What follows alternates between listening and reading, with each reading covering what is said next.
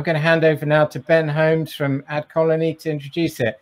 Please give him a big App Promotion Summit USA User Acquisition Zone. Welcome to the virtual stage. Thank you. Thank you, James. It's not quite the same without just massive applause from the hundreds, if not thousands of people out in the audience, but thank you. Super excited to be here today. We are going to be talking about user acquisition in 2021. Obviously, given everything that's happened lately with iOS, I just saw something about like 365 days into Scan, but I think the reality is we're about 20 days into Scan because Apple finally made the push. The cliff finally appeared and everyone's being affected. And I know that these three, we got a great panel here today. I know that they are deep in it, and we'll probably, the challenge now is going to be how do we talk about things that aren't Scan related, because I'm sure that's what we'll all be. But first, a quick round of introductions. Guys, how about this? How about let's do a quick intro, where you're located, your role at your company, and then how about what's something that you picked up during COVID? Could be hobby, could be anything. You know, I'll let you kind of lead there. I'll start. My name is Ben Holmes. I'm with AdColony. Been here about 9 years. I lead our commercial efforts for both our performance business and our exchange globally. I'm located in Nashville, Tennessee. Very exciting. We don't have an office here. I've been a remote employee for 9 years. So when the world shut down and went remote, it was the same for me. So what did I pick up? I didn't really pick up anything. If anything, we had a baby and I stopped working out. That's what I did. So Alexa, how about over to you? Hi, I'm Alexa, based in San Francisco. I'm on the UA team at EA. And I got 2 dogs during the pandemic. So very busy with them. Also got into riding my Peloton. So those are my 2 main hobbies now. That's great. That's great. Kenny? Hi, my name's Kenny. I'm on the Bumble UA team. I oversee the whole paid social side of it. One thing I picked up during the last year, I taught myself how to do the Rubik's Cube pretty quickly. And then, yeah, the Peloton as well. All right. Does that mean that if app growth and user acquisition falls through, you can get into competitive cubing? I would hope so, but yeah, I don't see that happening. Okay. Hey, never say never though, right? Yeah. Yeah. And last but not least, Arthur. Yeah, I'm Arthur. So at Duolingo, I lead up performance marketing. What did I pick up? I picked up, actually, I tried cooking some of my mom's like Korean recipes. And so I'm trying to dabble into that. And I'm currently in New York. Oh, that's fantastic. I did stumble across Arthur. See, it was a Korean grandmother who started cooking American food, which I thought was a fun little YouTube that happened. They were based in Seoul. It was very, very entertaining. Turns out fried chicken hit across the board. Doesn't matter who you are. 100%. Very cool. Yeah. So Kenny, let's start with you. You've been at Bumble 3 years now, right? How would you say UA has kind of changed and evolved over your time there? Yeah, so UA definitely has evolved. I think throughout my time at Bumble, I have seen, budgets grow. I've seen market expansion. But I think one of the biggest thing is the core audience we target. Back then, there was a focus around the millennial audience. And then now we're just going across the board, 18 to 60 plus for all UA efforts. That's interesting. Have you seen, since you're no longer really focused on the millennial sector as much, have you seen a rise in, I guess, the boomer or the Gen Z, with Bumble? And it's not just Bumble, right? Like there's a whole series of apps within the Bumble family. Yeah. So the 2 main apps are Bumble and Badoo. They all are global, but they're focused in different markets, especially on UA. We have different core markets that we're focused on. And yeah, I would say both Gen Z and then the boomer audience across the board have come to Bumble, not just for dating, but also for the BFF feature for friend finding, especially during the pandemic and everything being shut down. Definitely a way to connect with people. I did not even know there was a BFF. I need to check that out. That's the hardest thing to do as an adult, is make friends. Yeah, that's harder than dating. I'm married, but to me, that's harder than dating, I'd say. Very cool. Arthur, you're in the language learning space, obviously Duolingo. I know I've started and failed at multiple languages. What have you been seeing? Has the shift to remote made UA more difficult, easier? Kind of what have you seen happen last year? Yeah, shifting to remote has been definitely a journey for the whole company, and I'm sure for everyone. But actually, Duolingo as a whole has done a really good job. Our people team have been amazing and really supporting all the employees, and we saw massive growth actually during this time. So our teams have grown, and so it's funny. I went back into the office the other week, and just seeing all these people I've known for a year and a half through digital like Zoom, and then all of a sudden seeing them in person, it's been quite amazing. And just overall, the business has grown, and I think within the time of COVID and post-COVID, there's going to be a lot of kind of just changes that we're just continuing to monitor and figure out like the right role of UA. Yeah, definitely, very cool. And Alexa, EA obviously huge in the gaming space. You know, actually, we got a great question already from the audience. What would you say is kind of a big difference between you know, like a Duolingo where it's one app, really focused on one app, versus Alexa, you're at EA, obviously multiple titles. What would you say is one of the key differences that you think you experience that maybe a Duolingo doesn't? Yeah, so basically, even the way our team is structured, we have a UA manager like per title or potentially like multiple titles that work with each of the game studios too. Because there are several different game studios that make up EA. It's an international company. So I think that's a big part of the job, right? It's not only running the UA, but working really closely with the studio teams and being involved in understanding the product as well. Okay, yeah, that makes sense, definitely. Very good. So, you know, with COVID, obviously it's been a very interesting, before we kind of focus forward on 2021, looking back at 2020, I'm just going to throw this out there for anyone to answer. Like, what are some of the big shifts that you've seen?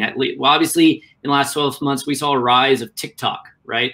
TikTok really came onto the scene, and that wasn't something that we were all talking about 2 years ago.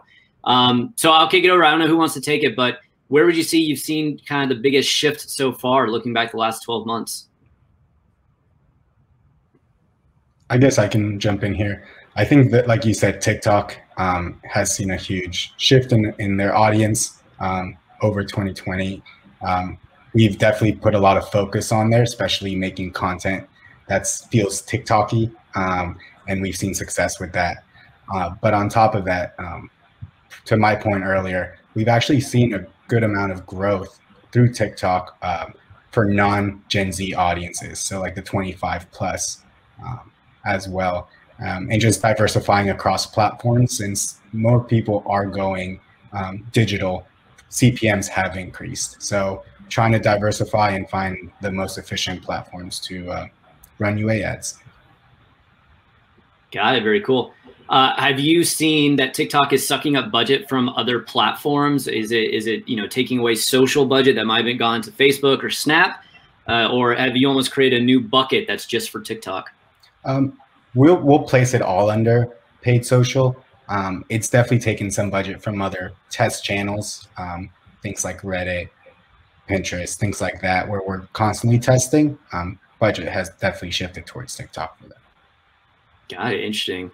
Alexa, Arthur, have you all also been able to test out the new hot social app, or is it still something that's yet to be, you know, hit yet? Yeah, I could take a little bit. Or Alexa, go for it. We are still in the works with that at EA. So definitely something that we are planning to pursue hopefully in the near future. Yeah. Got it. Yeah. It's a new, we're kind of dabbling here and there. So we tested in Japan, we're testing in other geos. The big concern for us was our TikTok presence, our social media team, really, we wanted it to be the best that it could be before we kind of launch out. And our concern, it's really interesting, Kenny, that you say that you're seeing an older generation on TikTok. Our concern was that we would kind of net out with like a younger generation, and that's not kind of our goal. And so it'll be interesting to dig in this year for sure. Very cool. Yeah. Alexa, I've heard that from other kind of more gaming focused pubs, right? That TikTok is not something that still kind of hasn't been breached yet. So it makes sense that, you know, that's still IDA. I like that. That's not bad. Very cool. Man, Matt, we got another question from the audience. I'll go ahead and kick it over. How centralized are Bumble's and Magic Lab's UA efforts? I'm guessing that's a kind of central planning or kind of more of a global, for a global reach.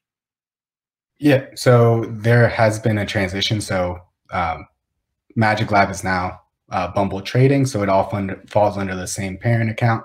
And then there's Bumble and Badoo. Everything's so centralized within the same UA team. So I oversee the paid social side for both apps, and use the learning from both across the board to see where we can capitalize. Got it. Yeah, no, that makes sense. Oh man, already I love it. Let's see, Arthur, this one's for you. With global travel ramping up, does Duolingo expect an uptake in the number of potential users? Yeah, overall, I mean, that's the hypothesis, right? Like, essentially, like global travel's coming back. We're kind of strategizing around like travel initiatives and travel messaging. The funny thing is it's really inconsistent, right?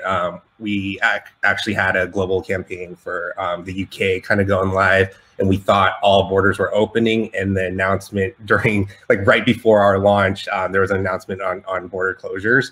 And so things like that are just something that we got to continue to like monitor, look out for, and really kind of be ahead of the game on, and really have alternate messaging and things like that, where we are going into this new world of post-COVID, but there's still uncertainties, especially as a global brand. Got it. Yeah, that's interesting. You know, because Kenny, also you mentioned, you know, we synced up briefly last week, and you had mentioned that you're kind of, with the world reopening, Bumble had put on pause re-entering some global markets. That's now back on the table. Could you kind of talk about that for a second? Yeah, with so Bumble's available in any market that has an Apple Store or a Google Play Store, but in regards to UA efforts, the way we approach it is there has to be a branding side to it first before we launch with UA. So with COVID, some of those markets were paused and went back to ideation and figuring out when they would reopen to relaunch again. Got it. And are you guys going to be easing into those markets, or are you going to be going full blast? When they say we're reopened, then dating's back on, we're going full tilt? Yeah, I would say we're definitely re-entering as they open, definitely being cautious with the ever-changing COVID world. But yeah, definitely trying to go, especially this summer. You know, during the summer, we do see high seasonality and a lot of people wanting to be out and about, dating and meeting people. Got it. Yeah, everyone's been cooped up. Alexa, have you seen any of this shift? I feel like it'd be quite different for you, right? Because people are more inside. Maybe they're more apt to get into gaming versus, you know, something like a Bumble that's more socially based. Yeah, definitely saw a natural lift during the pandemic. I would say that one interesting thing is just to see how the trend plays out as, you know, people do go back to their normal lives. Luckily, being in the mobile space, you can take it anywhere with you, right? And so I think that's the main selling point of like acquiring these users during this time and then keeping them for the long term as things go back to like normal. Got it. So while the goal for a dating is how do we keep people out of the house, the goal for EA is how do we keep them in the house, staying on the game and not getting out. I like it. I like it. That's how it works. Yeah, so I think that's definitely going to be a big talking point for the next 12 months, right? Everything's getting out. Traffic patterns will probably go back to normal, what they usually were, instead of consistently high traffic across the day, maybe more traffic based on the weekends. Have you guys revisited when it comes to almost like a day parting or a you know, heavy up on different day strategy? Is that something that any of you have talked with your different UA partners as to try to mimic as people go out, they go back to their normal behaviors and routines, try to capture them in those moments? So on the Bumble side, I think we used to do a little bit of day partying. Weekends were traditionally like higher volume times for the app, but with a lot of people working remotely and Bumble being accessible on your phone at any time, I don't think that's as big of a concern for us. Okay. All right. Very cool. Yeah. Similarly on the Duolingo side, I mean, we see kind of schools are a big thing. So essentially we see kind of a peak on Mondays and Tuesdays. And so day partying would and week partying would be a part of the strategy. But I think during COVID, we just saw exponential like growth across the board.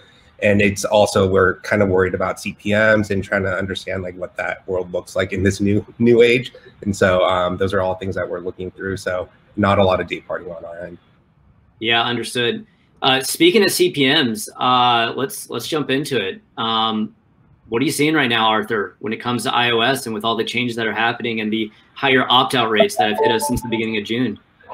Yeah, I mean, the official hard push from Apple has become a big thing, and so it's like a new reality. You mentioned the last 20 days. Yeah, we're kind of continuing to monitor. Like on our free version, our ads revenue side, we had a large impact. So we're trying to figure out what that looks like with iOS 14 out and about.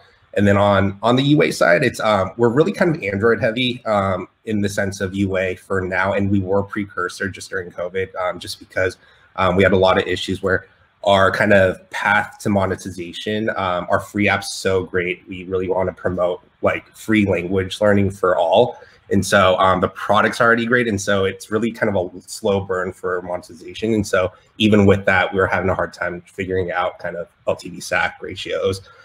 So a lot of that kind of came together, and we're just kind of monitoring CPMs on the iOS side and really just testing out the new functionality from partners like Facebook and Google.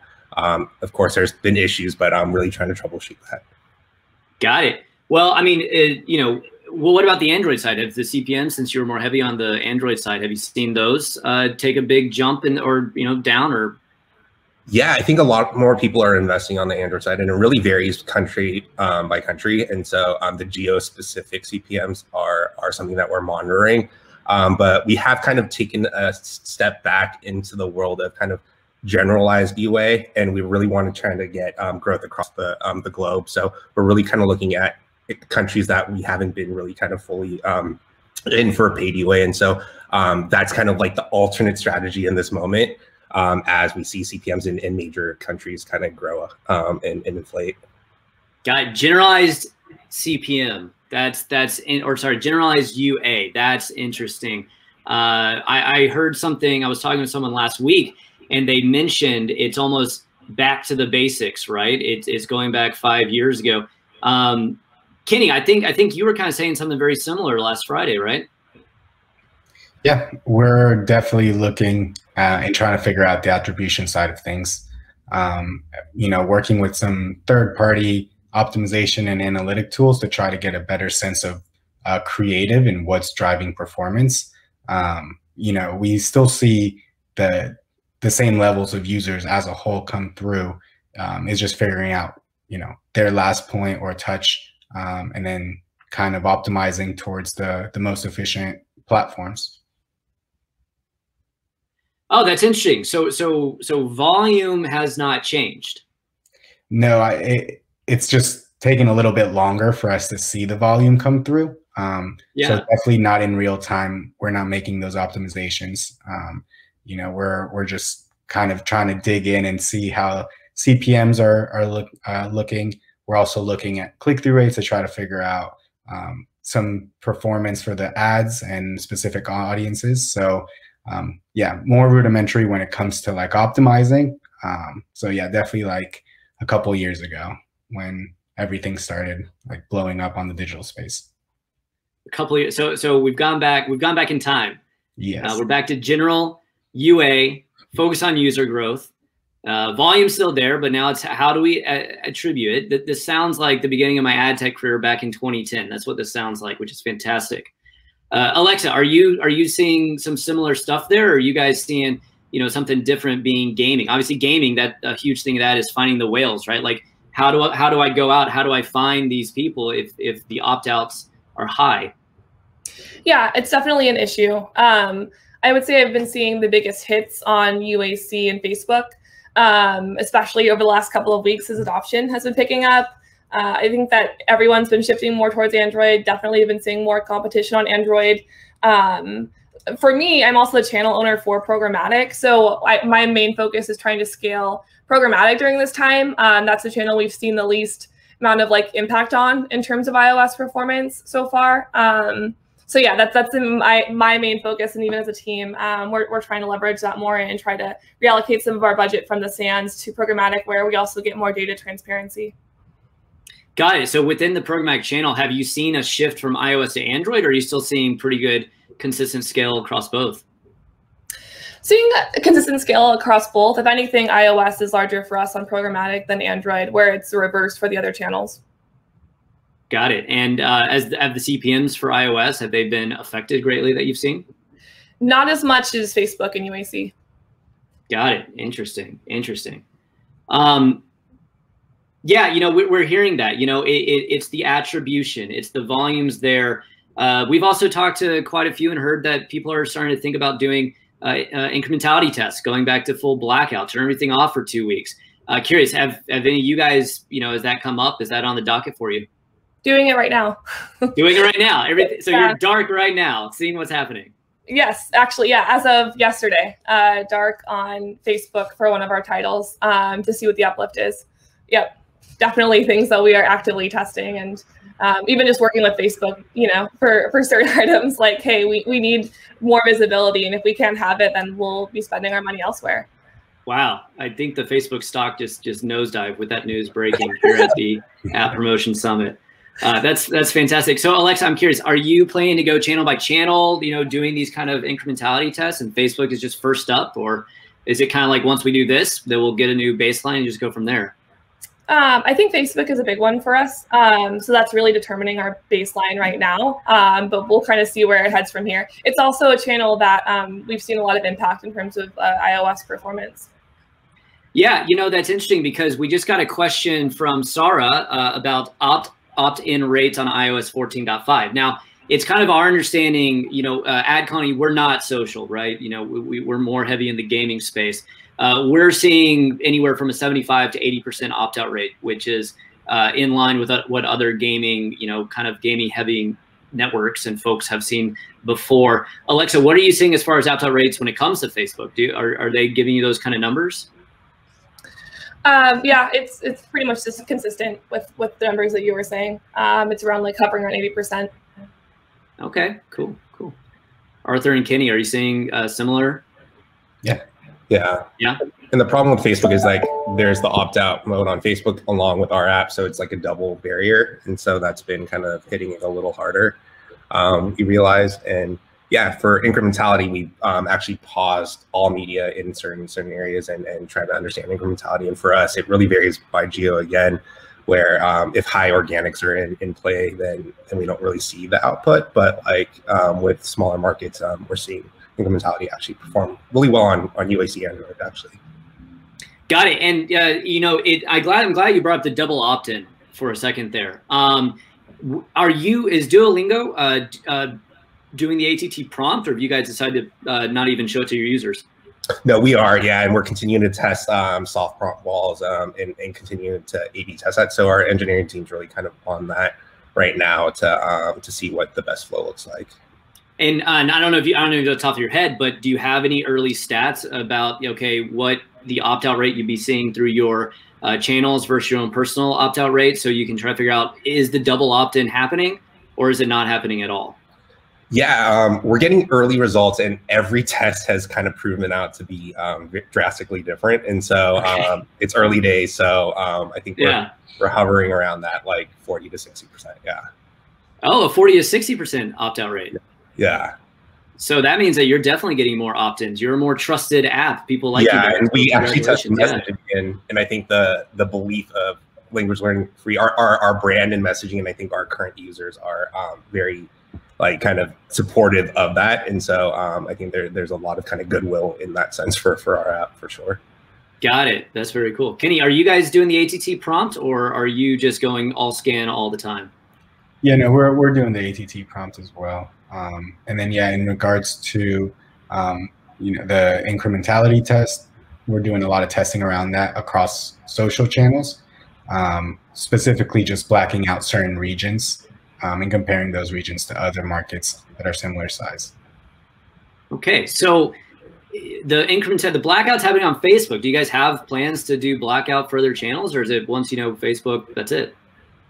No, I think for us, Facebook, I would say, is an even pie with like TikTok and Snapchat in regards to our focus. So we're running it across all, and then just kind of using it paid social as a whole to run this blackout. Okay. Very good. Let's see. We've got quite a few questions that have rolled in. So let me go. There was one that was here earlier that I think would be since you three are seasoned veterans in your space, we have someone. What would you say is your best tips for smaller indie and startup studios your top 3 must-dos. How about you each take a must-do so we can give them 3 kind of three hints on how to be successful. Who wants to go first? I'll let Alexa, how about you go first? Yeah, I would go with more like narrow targeting, really. I think that's huge, especially for an app like that. I think a lot of partners try to make you go like broad or run a network, and I would just go as narrow and defined as possible, and then as like a starting place. Interesting. So how would you define, if you were starting out, how would you define kind of where you should start out narrow without going wide? Is it based on, hey, we think this is who the user is, and almost do just some testing around that to see if you're accurate with who you think your user base might be? Yeah, I mean, whatever like basic demographic information you have, right? So I'm thinking on the programmatic side, you can use a tool like App Annie and look at cross-app usage and use that as like an allow list to run with if you're trying to go on the programmatic or like ad net side.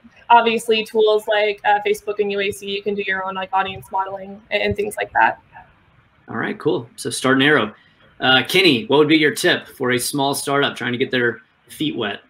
I would say don't put all your budget towards one platform. Definitely diversify that. You're trying to reach a specific group of people, and they're definitely not just on one app. Okay, so diversify. So don't put your budget all in one place. Unless that place is AdColony, then put all of your budget plus next year's budget into AdColony. Great tip, Kenny. Arthur, what would you say? I think it's really establishing your KPIs, like what are your goals, what's your market, and really kind of establishing that so you can optimize for the best outcome, and really kind of have hard-hitting numbers at the end of the day. All right, so start narrow. Don't put all your eggs in one basket, and then really know your KPI. You know, the really know your KPI. Are you, Arthur, are you guys having to revisit what a KPI is now with Scan? I mean, are you in the same boat now, figuring out what the KPI even is? Yeah, I think it's continued work. I think for any company, I think it might be a little different for gaming and dating, because there are these hard-hitting KPIs that, you know, in-app purchase, etc. For us, we do have in-app purchase, but our subscription flow is quite long. Our trial is 14 days. There's different things. So it's like, where in the funnel can we get more efficiencies? And then also evaluating the KPIs as a holistic view, but also understanding certain platforms can only perform on kind of earlier funnel, top funnel KPIs like registration, etc. Got it. Okay. So are you focusing more on those early? Is that something that's kind of coming out of this?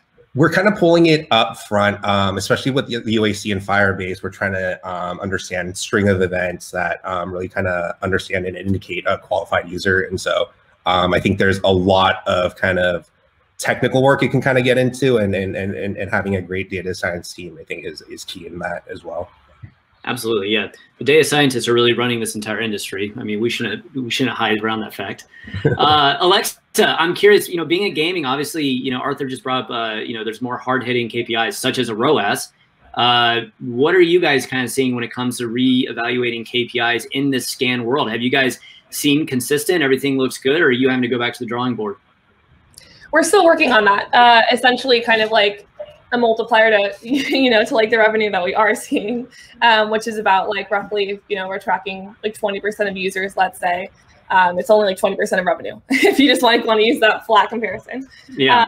So yeah, definitely still working on it. I think in the short term, looking at things like CPA is pretty big, just like kind of going off of what we actually have. But definitely long term, yes, but really relying on our team's data scientists as well. They're running the show for sure. Have you had to almost shorten your timeline? Obviously, in the gaming space, day 7 ROAS is one of the most common goals out there, right? But with what Apple's done and the Scan timer, every time a new conversion event fires, you know, it resets the clock another 24 hours. We've talked to multiple other gaming pubs out there, and they've dropped from day 7 all the way to day 0, day 1. Are you guys having to do anything similar to that? Yep, exactly. Especially with Facebook only allowing for like the day, like conversion window as well. So we basically have to, which is another reason why we're testing pausing there and like trying to test out things like a 3-day window with partners that can do it. Yeah, got it. Yeah. I know we were talking with one, and this was actually non-gaming, but they had to go from 71 post-install tracking events down to 2. And obviously their analytics team was freaking out because how do we know if these users are any good? all we can just look at is kind of those bigger numbers. How many users did we grow? And then is the overall revenue changing? And, you know, Kenny actually mentioned what you were saying earlier, that it's pretty flat. But, you know, obviously when you're working with a data science team, all of a sudden you take away all their data, that definitely raises eyebrows. And Kenny, I want to give you a moment too. Like, how has it been when you're looking at those kind of timelines and those KPIs? Have you guys had to adjust as well, or not? Yes, we've definitely had to look at the smaller window and then look at trends that align with the longer window. So we would previously look at 7-day, 30-day, and then now looking at like 1 or 2 days to try to decipher what's going on there. Kenny, I apologize. My AirPods just died on me, so I did not catch that last bit. Oh yeah, I was just saying we're definitely looking at smaller windows and seeing how the trend lines match up with what we were optimizing for before. Got it. Okay, very good. Man, the time's just flying by. We got a few more questions here. I think this one's kind of interesting because we've been talking really heavily on the UA side, and Grant, everyone here. You're on mute. Oh, can you hear me now? Yes. All right. Mic issues. These AirPods aren't working as magic as they're supposed to. We have a question here around branding. In the US market, what is your strongest branding channel? Arthur, you mentioned branding earlier. Do you want to start with that? Sure. I think branding it's such a world that like it depends how established you are as a brand and how you want to get into the market. I think in the US for us, the US is one of our strongest markets. I think Duolingo has a presence there. So it's really about like, I think the rest of the world, we're seeing YouTube as a really good channel and really kind of going into YouTube as a mobile app. If you want to buy TrueView, it's difficult because it's website only. And so there are these limitations, but I think overall language learning as a space, there's a lot of YouTube affinity. And so with that, that's kind of a big part. And then just with our larger brand and our mascot duo and things like that, there's a lot of kind of like connection between like partnerships and different things that we want to kind of really raise and to create a global like world-class brand. I think there are those elements that we really have to kind of go into. And so I'm not going to speak too much about it. The brand team might say something off topic, but essentially I think that's a big key, and YouTube has been a big part of that for us, video. Okay, interesting. YouTube, that makes sense. Kenny, do you touch brand at all as well for Bumble, or? So I used to, not as much anymore as we've scaled up the teams, but I would say from a branding side, YouTube's always been one of our main channels. Definitely run a lot of brand lifts through there. But then also Facebook, like always, and more recently over the last couple of years, Snapchat. They have a lot of different placements that are suitable for brand, and then they don't compete with our UA ads, which is great. Okay, got it. And Alexa, I don't want to leave you hanging. I don't know if you touched the brand side at all, though. No, it's another team at EA, but it's funny. I'll just like follow the trend. I guess it's like something we all have in common. But YouTube is also big when you think about like gaming and like the videos that people take. So definitely a big one for us as well. Okay, all right. So good to know. So best sources for brand is social and YouTube. Yes. All right, that's shocking right there. No, I wonder how their stock prices are doing. I bet they're just fine. Very cool. Alexa, we have a specific questions for you, and this is around since you lead the programmatic channel. Now this is what top channel for programmatic acquisition, but how about, I think this is more about partners. So within your programmatic, kind of what are you seeing is working the best for acquisition, and where you would recommend others to explore? In terms of like DSP partnerships? Yeah. Yeah, so I mean, we're live with a couple of different ones that we are testing right now. I think that there's a benefit in running with managed partners. I think that long term, though, if you have enough resourcing, like using a bidder as a service or trying to run in-house is really like where even just the industry as a whole is moving towards, right? So that you own everything. I don't know if that answers the question. But yeah, I think that if you're like a smaller scale team, using a managed service is great. I think that managed services, it really varies like depending on your product, right? So I can say in the gaming space, seen like a lot of success with Moloko and like Liftoff for some of the managed DSP partners. I've used Beeswax in the past as like a bidder as a service partner. And it really all depends on like your team's resourcing and again, like your product and the inventory that you want to run on. Got it. So, so obviously working a lot with the managed. Have you guys done any testing on the self-serve? Is that something that you guys have looked into, backed off, or like you said, you just don't have the resources right now, so it's a future initiative? It's something we're actively looking into right now. I think that it's all about like, do we want to go with a self-service route, bidder as a service, or fully in-house? And all of those things take like varying levels of resources and have like varying different like costs associated with them. But it's definitely something that we're actively pursuing right now. Got it. Very cool. That makes sense. Yeah, across the board. Arthur and Kenny, do you guys dabble in the programmatic space as well, or is that another team? Go ahead, Kenny. Oh yeah. So yeah, that is another team within the UA team. But yes, we definitely dabble in it, and it's like Liftoff and all those other third parties are things we're testing constantly. Right. Same with us. Yeah, we dabble. I think we pulled back quite a bit just because iOS 14 and other things, and we really wanted to put focus into some of our primary channels. But overall, I think it's definitely about revisiting. And like with our MMPs, like we implemented fraud protection, and I think there's a world that we need more focus on to really understand exactly like what this new world looks like, and with the priority being getting iOS traffic that's clean and that's trackable. Yeah. Yeah, that trackable inventory, that's the hardest thing to do right now. It's funny, AdColony, only in-app and, nothing else. We were talking about like, oh, no, we promise you that this works. It's just you can't track it, right? But that was a conversation we were having 7 to 8 minutes ago. So it's just absolutely, absolutely wild. But yeah, we're coming down to the end here. So one last question from the crowd. Have any of you guys tested out some of the new A/B testing that Apple announced recently, WWDC? Not yet. Not on our side. Not yet. No, I think we're looking to test some of the new features like the placement at the front screen. That is more, it's not necessarily keyword based. So things like that is stuff we're starting to look into. Okay. All right. Cool. Well, sweet. We're just about out of time, guys. This has been great. Really appreciate all your expertise and your insight into this. It's very interesting.